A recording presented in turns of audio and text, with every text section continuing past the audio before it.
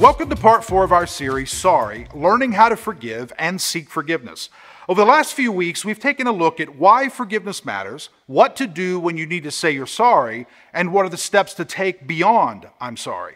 I'm hopeful you've paid careful attention to each part, and the information provided has helped and challenged you to either offer forgiveness to someone or seek forgiveness from someone. Now, if you're just joining us for this series, please go to our YouTube channel and check out parts 1, 2, and 3. And while you're there, subscribe to the channel and turn the bell on so you don't miss any of our messages or any of the other content we offer to you. Today, we wrap up the series, and here's how I want to do so. Virtually everything I've shared with you so far in this series assumes there are clearly defined boundaries that have been crossed. Either someone has crossed a boundary of yours, or you have crossed a boundary of someone else. In other words, someone did something to someone, someone's violated, someone needs to apologize, someone needs to forgive. But you know as well as I do that life isn't always so clean. Often, especially in intimate relationships, there are several boundaries crossed by both parties. Some boundaries are muddy, and some of us aren't even sure when they were first crossed. What does that mean? It means both people involved need to apologize to the other, but neither person is fully sorry and neither is fully willing to forgive the other. This is what most strained relationships look like. I wish every relationship with problems were fixed with a simple, sincere, and truthful apology. But we know relationships and apologies and pain are not as simple, especially when it involves intimate relationships like marriage.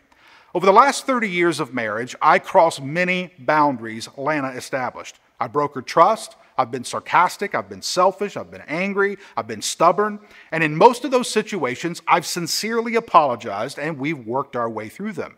But there have been more complicated situations when a simple apology fell short. There have been times when I was rude with Lana or sarcastic or selfish, but I've also felt she was misunderstanding me or being difficult or not seeing my heart or intentions, but rather judging my actions only when she ought to know better based on 30 years of marriage. In other words, sometimes there are plenty of apologies to go around. Sometimes the apology is only the beginning of a long, detailed, complex relation situation. Occasionally, the relationship existing between two or more people is a mess, and saying I'm sorry won't fix it. What then? In other words, what do you do when, instead of there being one string that reads I'm sorry and one string that reads I forgive you, you have a huge ball of tangled string and you're not sure where to even begin pulling? Before I provide you with a few thoughts to help guide you through, let's look at two passages of Scripture. Matthew 5:23-24. If you bring your gift to the altar and there remember that your brother or sister has something against you, leave your gift at the altar and go. First make things right with your brother or sister and then come back and offer your gift. Jesus calls us to make it right with people, the person we've hurt or wounded. So much so we are to quit singing, quit praying, quit listening to sermons until we make it right.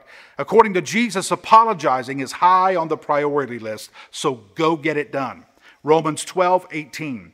If possible, to the best of your ability, live at peace with all people. What do these two passages tell us? We are to do whatever we have to do. Leave church, quit singing in the choir, quit posting on Facebook, go out of our way, do whatever we possibly can do within reason to live with people in peace. Before we go any further, how are you doing with that? Do you have any relationships you need to make right? Is there anybody you need to say, I'm sorry, or anybody you need to give forgiveness to? If there's anyone with whom you are experiencing a thorny situation, go right now and make it right. Okay, let me give you 5 huge thoughts to help you navigate through this maze, unravel this ball of yarn. Number 1, be ruthlessly honest. The reason I qualify honest with ruthlessly is because we are not often honest with ourselves. We think we are, but we are consistently short of the truth. That's natural. We are incapable of objectively judging ourselves. We justify, rationalize, excuse, and explain away what's real about ourselves. We're just not honest. And one of the best ways you can get to the truth is to become completely quiet and listen. Listen, listen, listen. Why? Because we don't listen. We talk too much. We talk because we think we already know, but we don't. Anthony DeMello writes, the most difficult thing in the world is to listen, to see. We don't want to see.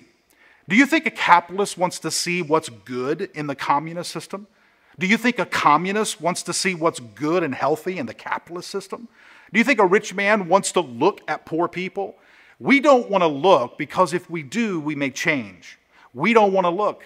If you look, you lose control of the life that you are so precariously holding together. And so in order to wake up, the one thing you need most is not energy or strength or youthfulness or even great intelligence. The one thing you need most of all is the readiness to learn something new. The chances that you will wake up are in direct proportion to the amount of truth you can take without running away. Wow. We don't listen. We run away too quickly. So as painful as this is, do this. Ask the person with whom you're having a relational strain to tell you the problem, their perception of the problem, how they see it, and then be quiet and listen. Number 2, admit changes need to be made on both sides. If you know you've messed up a relationship, you've been selfish or a jerk, this should encourage you a little. The chances are very high that you are not all to blame. I've never counseled a couple or a group of friends where the blame was clearly laid on one person. In every strained relationship, there is enough blame to go around. So yes, own what you did wrong, but do not own more than you did wrong. Walk through the repair and rebuild the stages that you need to rebuild slowly. You have blame, they have blame. Don't get too discouraged. There's plenty of air to go around to everybody.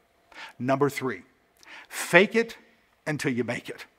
I know that might sound unusual that I would say that, but this has to do with feelings. Forget your feelings. Listen very carefully. If your husband or wife or significant other reveals to you that you need to make him or her feel loved, valued, chosen, then you need to figure out how to do those things. Are you necessarily going to feel like doing them? No, but it doesn't matter. Do them anyway. If the relationship matters to you, do whatever you must do. Fake it till you make it. Because whether your husband or wife feels loved or valued matters more than whether or not you feel like giving it to them. Here's what I've learned. Most often, feelings follow actions. Your emotions will respond to the actions you take. Here's a great exercise, okay, to get you started. Ask yourself this question, and be honest when you answer it. What would I do or say, or how would I act if I felt like doing or saying or acting? Then do, say, or act that way. You will often act your way into feeling, but you will rarely feel your way into acting. Number 4, realize forgiveness and confession are disciplines. This is the most challenging of the 5. Why? Because it is about doing what's right, what we're called to do, what is the most Christ-like action to take, and it doesn't have anything to do with who is right or wrong, is it fair? It doesn't have anything to do with us or the other person. We forgive and we confess because we are called to do it. These are decisions we make, and each is a discipline we engage. Just like the decision to get up early and exercise or to give a percentage of your income to charity. Once the decision is made, you manage the tension it brings. Now, here's the good part. You no longer have to try and feel inspired to do what you know you need to do. Inspiration has nothing to do with it. You've already made the decision, now do it. Confess when you're wrong and forgive when you are wronged. Number 5, very important. It takes practice. Remember, everything we've talked about in this series is a long, curvy, tedious, nuanced journey. Sometimes you will get it right the first time. Most times you won't. Learn from each time and improve. Start small. What do I mean? Begin with keeping all accounts short. If you err in the smallest area, admit it and ask for forgiveness. If someone apologizes to you, give forgiveness quickly and freely. Do it again and again and again. You will get better. You will get more sincere. You will get more compassionate. You will develop a habit of apologizing, and you will not allow relationships to remain fractured long. You will, over time, become a model for saying you're sorry and for accepting the apologies of other people. All right, here's what I want to do. I want to quickly review, and then we're going to pray. Number 1, be ruthlessly honest. Do not let yourself off the hook. Number 2, admit changes need to be made on both sides. Own what's yours, but don't own what's not yours. Number 3, fake it till you make it. Forget feelings. Follow actions. The feeling will eventually come. Number 4, realize forgiveness and confession are disciplines. Do what's right no matter how you feel about it, no matter what. And number 5, it takes practice. Do it over and over and over again. I want to pray with you as we close out this part 4 and also this entire series. So if you're sitting there with your husband or wife, maybe join hands, or maybe someone you're dating, join hands, or maybe your family's there and you can just gather around. I want to pray not only for you, but I want to pray with you. And pray that God will take the truths of all the stuff we've covered over the last 4 weeks and just set it on fire inside of us. Join with me, please. Father, as we wrap up this series, we do so hopeful and prayerful that you will take the truth that we have discussed over these last few weeks and just literally set it on fire inside of us, burning out the lies, burning out the excuses, burning out the reasons we give for allowing our marriages to stay fractured, allowing our friendships to fall apart. Father, give us the courage we need to go and ask for forgiveness from people and also to grant forgiveness when other people apologize to us. Father, if there's ever a time in our country where we need to radically give forgiveness, it is now. And if there's ever been a time where we need to humble ourselves and genuinely ask for forgiveness, it is now.